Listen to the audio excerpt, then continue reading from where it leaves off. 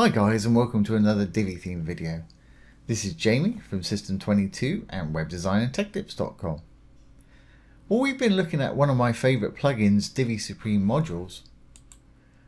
And if you watch any of my videos before, you know that Divi Supreme is one of my absolute favourites. It is a premium plugin, but they do have a free version. I'll put the link below the video. Just go over to the features page down the bottom and you can download the free version. And we're doing a little series here with the free version to let you know what you get. When you click on that button, it'll take you to their download page here for the free version, and you get 20 free modules, and there's some great modules in there. We'll be demonstrating a Divi FlipBox today. So have a look through. If you want to download it, just hit the download button at the top. We went through the install and setup in the last video. Very easy. It also comes with 3 premium extensions, and we'll be covering those in another video. So what we're going to do today is show you how to make this little flip box right here, and this is one of the free ones, and that's a great little thing to have on your site. That's going to get eyeballs on it pretty quick when people are mousing around, which is exactly what you want on a website. So let's get started. I'm going to enable the Visual Builder. Okay, and let's go down. I'll just delete this module we've got here. So I've got a section, blue tab with a row, green tab with 2 columns in it. I'm going to add a new module. Divi comes as standard with all the light grey ones here. Plenty enough to build most kinds of sites. When you add the Supreme Light plugin, you get these dark blue ones here. And as I say, there's 20 of them. I'm going to use the FlipBox one today. We've demoed this in the Pro before and it's exactly the same. So the first thing we want to do, let's move this over here, is add a new item. And as you can see, it puts in some generic text for us there. You can put your title in there. If you want to add a subtitle, just put it underneath. And we've got a regular text box with all the usual things. You can make things into paragraphs, headings. You can bold, underline, add links, or add media if you want to. I'm going to leave mine just exactly like that. You can use an image or an icon as well if you want to. Let's add an icon. I'm going to flip that on. And we've got all the elegant themes icons to add here. Just choose one that works for you. Pop it in there. There it is. Down below we've got a link. If you want to link your whole module somewhere, just put your link in there. Best practice, obviously, if you're linking to your own site, leave it in the same window. If you're linking off-site, put it in a new tab so yours stays open. And we've got an option to have a button here.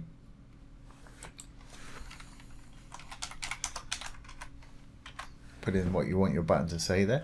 And you may have noticed there's no button there. It won't appear until you actually put a link in here. I've got no particular link, so I'm going to put a hashtag. And there it is right there. And that's the generic Divi button we can see there. And you can style it any way you want. Same best practices for the URL. Okay, let's add a bit of a background. Well, I'm going to pop a background color in. And just for fun, I'm going to put a background image in also. So we've got color, gradient, image or video. I've gone over to image, going to hit plus, and let's pop that little thing in. As you can see, it's in there, but you can't really see that text very well at all. What I'm going to do is roll down just below the image. I'm going to use background image blend. And if you click on this, you've got all kind of options, and you can create some marvelous effect by blending a color or a gradient with an image. I'm just going to use multiply. And as you can see, it's multiplied the color with that image background there. So I can now change the color of a text and make it stand out really well. And we'll sort out our sizing in just a moment. Okay, well, let's move on to our design. Image and icon, I'm going to make that icon white. Not going to circle it. You can change colors and change styles if you want. Make it bigger or smaller with icon font size. Take it down a little bit there. And let's make our little flip box the right height now.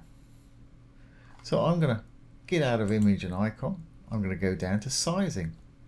And I'm going to make it about the same size as the module that's next door to it. So I'm going to use minimum height for that, so that on mobiles and things like that, it can get bigger if it needs to.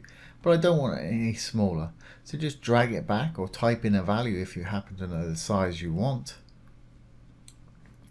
And you can fine tune with the little arrows right there. When you're happy, just leave it where it is. Great. Okay, well, let's go into my text now. I'm going to pop everything in the middle. I'm going to make it light in color. And of course you can style your text individually. You've got title, body and subheading. And you've got the usual things. Divi as standard comes with an absolutely crazy amount of fonts. There's literally hundreds of these. And if you want to audition one, just hover over it. It'll show you an example. I'm going to leave mine on default today. You can capitalize it, up and lower capitals, strike through, underline, italicize, put it left, right, center. Obviously change the color, change the text size if you want to. Line height is a great thing for just giving it a bit more space if you need a bit more space.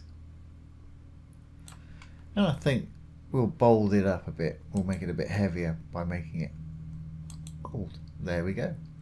That stands out pretty well. Okay, well, I'm going to leave that just like it is. Like I say, you can style everything just the way you want to. If we go down, there's one for doing the button. And you can use custom styles and make that button any color you want. For instance, let's give it a purple background. And let's take the border away.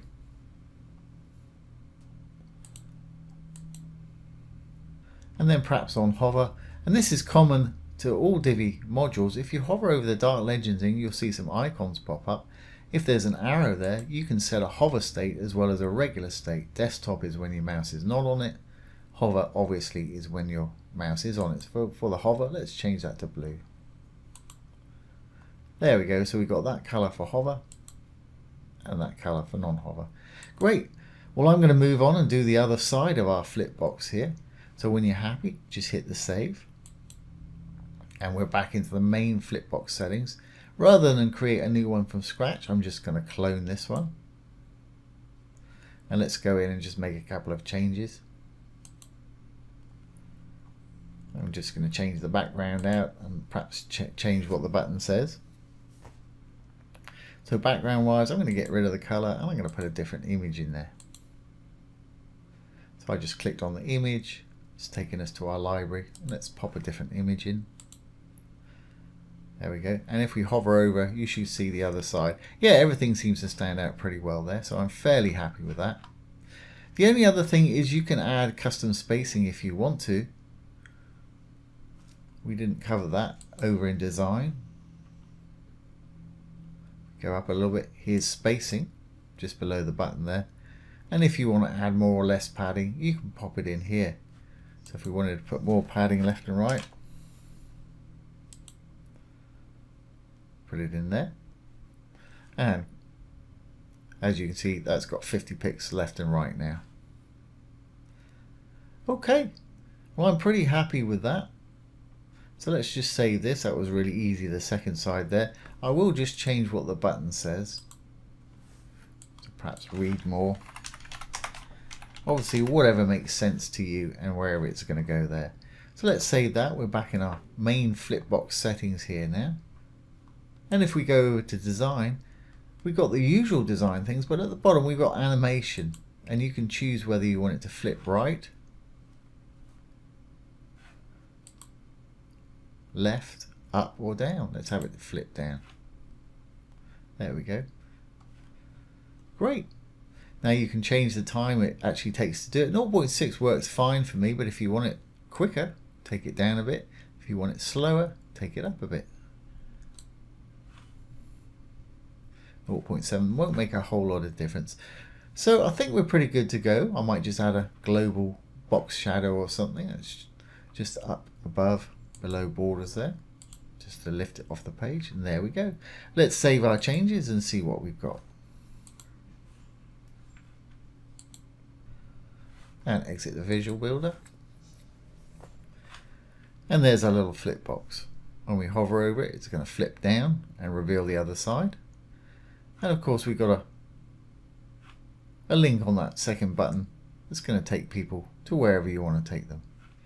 And like I said, that's a nice little feature to have on your site. If they're mousing around, they mouse over that and it happens, it's going to get their attention pretty quickly, which is exactly what you want.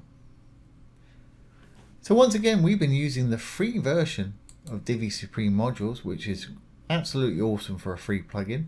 And if you want to check it out, go to the link below the video, go to the features down at the bottom and download it from there. So I hope you've enjoyed this today and found it useful. If you have, please give it a thumbs up, ring the bell, comment, share and subscribe to our YouTube channel. Once again, this has been Jamie from System22 and webdesignandtechtips.com. Thanks for watching. Have a great day.